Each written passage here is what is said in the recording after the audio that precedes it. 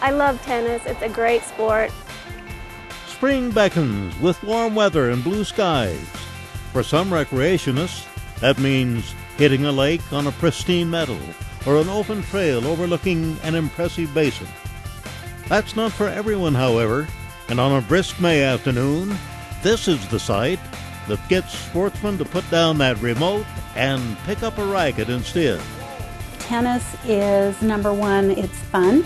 It's something that can be a family activity. It's also a physically active activity. It's good for your health. It gets you involved and off the couch. During the month of May, we are hosting tennis block parties across the Wasatch Front to try and introduce the sport of tennis to existing and to new players. I haven't been playing since, about 12 years, and it got me back out here on the court. So. It is a community, family-oriented activity, and we initiate these tennis block parties throughout the various cities and states throughout the United States. National Tennis Month, initiated in 1998 by the United States Tennis Association, started out as a way for lovers of the sport to share their passion with neighbors and friends.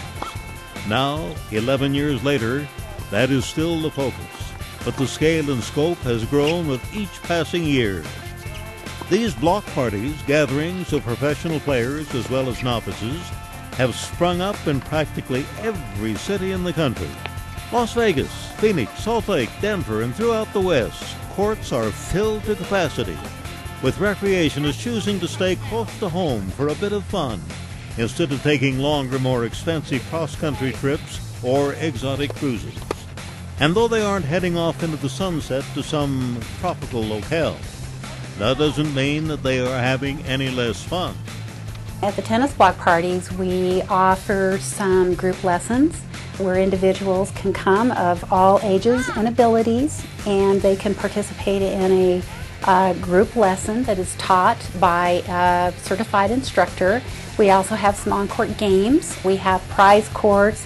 We have off-court activities. We have some food and beverages. There's music. You know, we try to make it kind of a fun, interactive activity for everyone.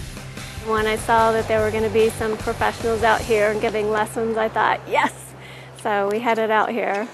And my husband's just getting into it since we got married, and so he's excited about it too. And there are tons of people out here, kids and adults and teenagers. It's exciting. On our court today, we have the games for the kids.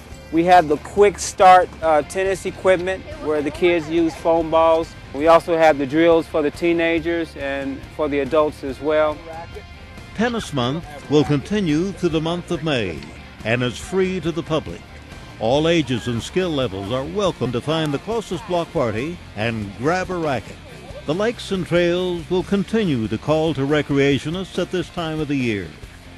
But between rides or a ski outing with the family, a good game of tennis may be just what the summer orders. These block parties are not just exclusively designed for May. Organizations can actually have these block parties in their communities throughout the year. All of them are from 11 to 2, so it's about 3 hours, and they are free to the public, and everyone's invited to come out. Tons of fun, and they've got excellent people out here running it, working it. You should get a racket and come out here and hit some balls. On the trailhead next to the tennis court,